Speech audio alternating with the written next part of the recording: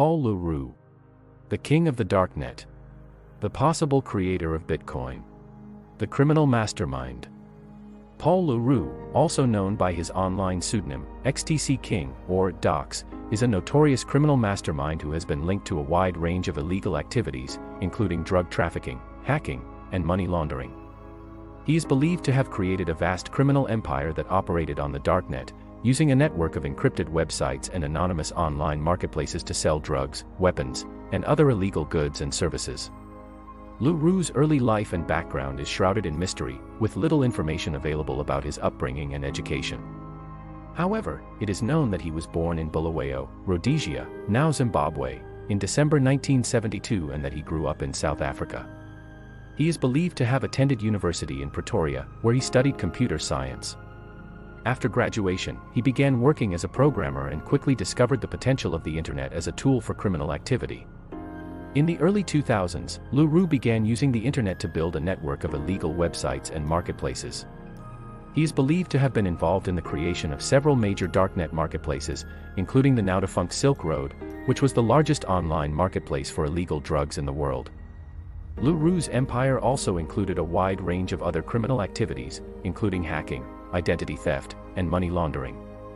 Roux's hacking activities were particularly notable. He was known for his proficiency in several programming languages and his ability to exploit vulnerabilities in computer systems.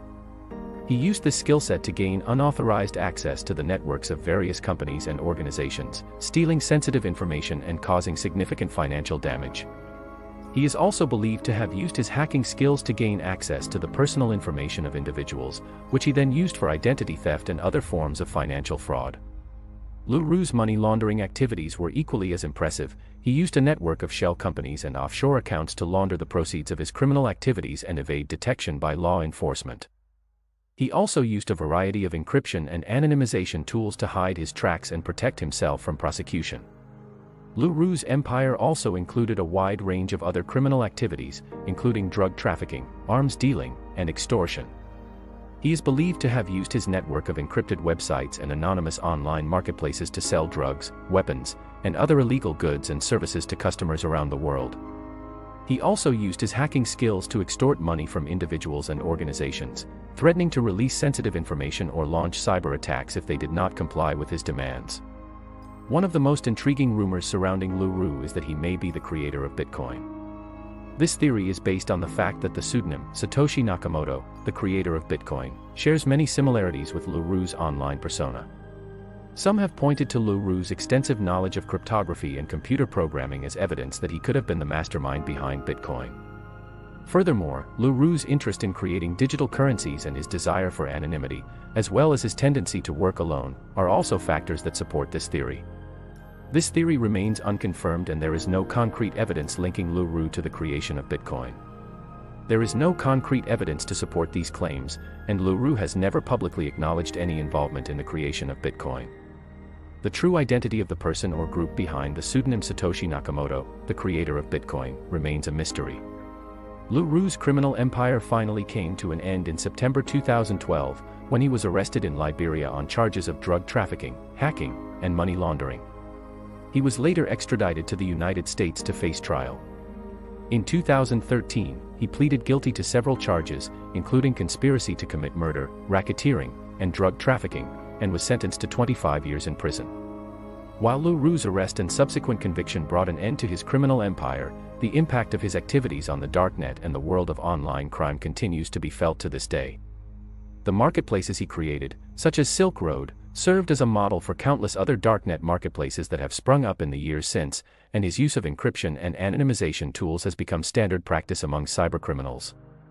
Roux's influence on the world of online crime is not limited to the darknet. His hacking skills and use of encryption and anonymization tools have also had a significant impact on the broader field of cybersecurity. His activities help to demonstrate the potential of the internet as a tool for criminal activity, and the methods he used to evade detection have become increasingly sophisticated and effective over time. Roux's case also highlights the challenges faced by law enforcement in investigating and prosecuting cybercrime.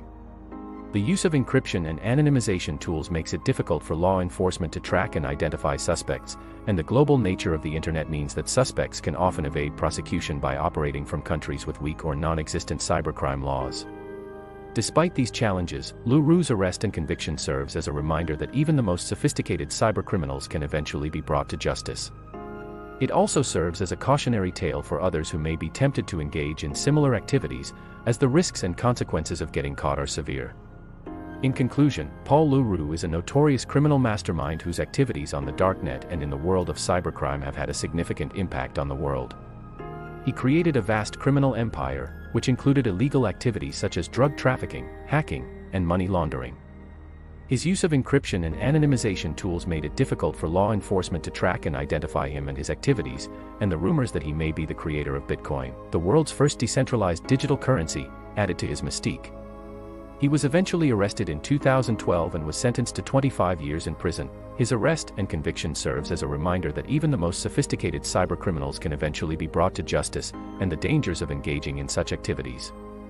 Thanks for watching, like and subscribe, see you on the next one.